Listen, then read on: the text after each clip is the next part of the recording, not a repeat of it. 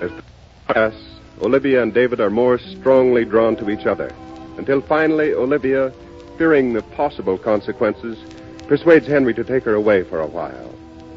Judy, in the meantime, has grown increasingly certain that David and Olivia are in love, that they were made for each other. Tonight, she's gone out somewhere by herself. Henry's out, too.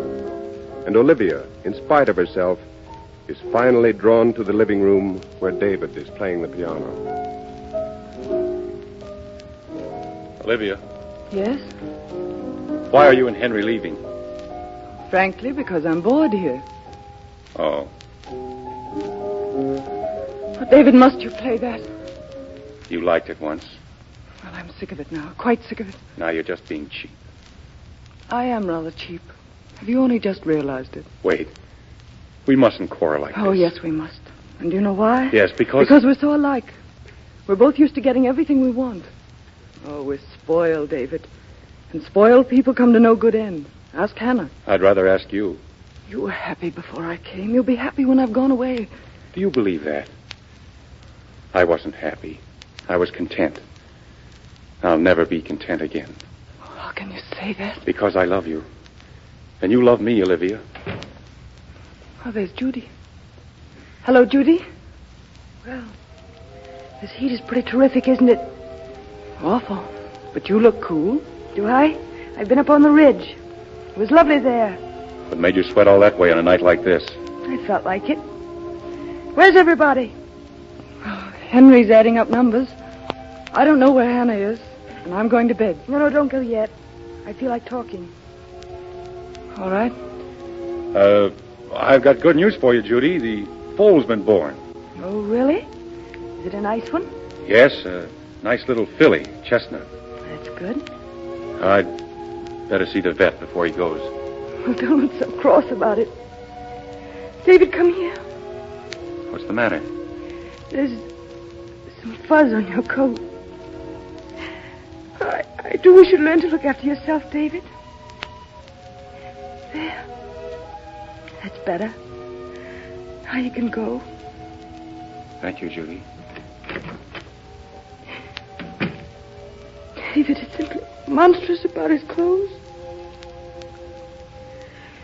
Olivia, I wish you'd been with me on the ridge. I had the strangest sensation. I felt suddenly that I knew everything. That's always satisfying. Yes, it must be. Well, maybe I didn't know everything, but I knew for certain that everything I did know was right. Absolutely right. What did you know, Judy? Rather more than you tonight. That's quite possible. I don't think I know anything tonight. You're making a big mistake, you know. What do you mean? Now, that expression, two people being made for each other. Yes? Of course, it's used pretty indiscriminately.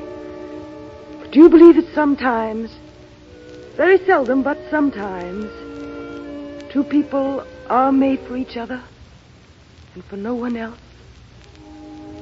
Well, do or don't you? I don't know. I should think it happens very seldom. Ah, but when it does, it's more important than people being hurt. It's more important than anything, isn't it? I suppose. But it depends. No, it doesn't. It doesn't depend on anything.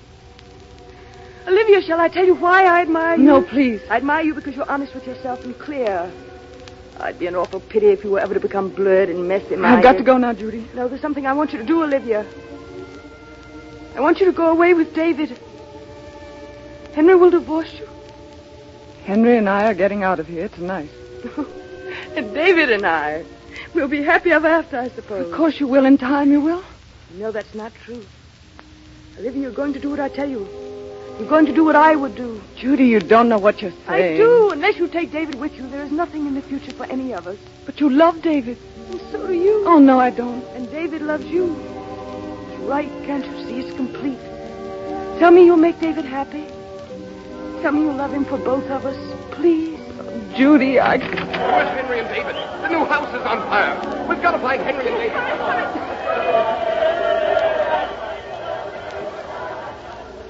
The new house. My new house. It's gone, Judy. I've lost it. before it was ever mine.